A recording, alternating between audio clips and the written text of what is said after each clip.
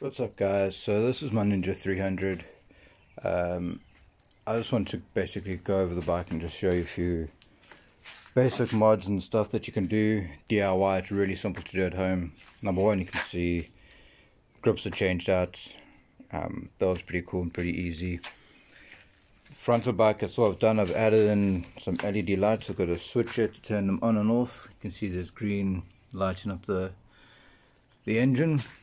Basic simple little switch on and off, so I can have them on anytime I want, turn them off when the cops are around. Next thing I've done is I put a slip-on exhaust. It's really cool. It's a nice little guy. It fits so perfectly with the size of the bike. As you can see, I've taken off the big mud flap, which I've got over here. So that was on the back of the bike.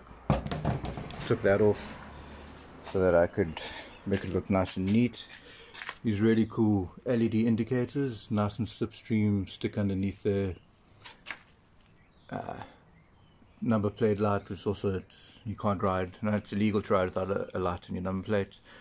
So yeah, basically that's what I've done.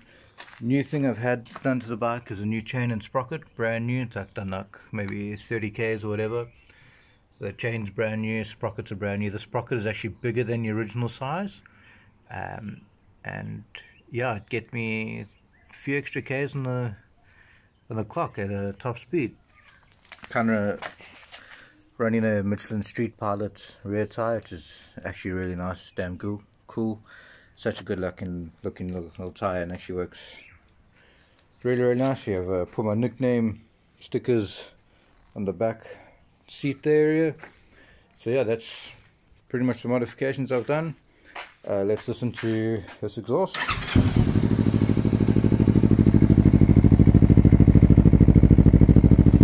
really cool. It sounds really cool.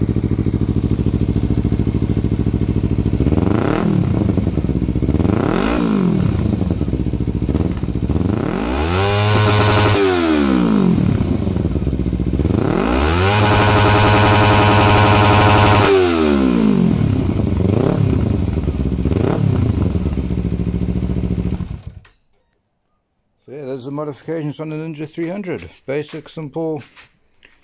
So yeah, I've got an aftermarket fairing kit which I want to take off and put on a much better looking one than this. This came on the bike when I bought it, but so maybe when I get a chance to doing that, I will post a video on that as well.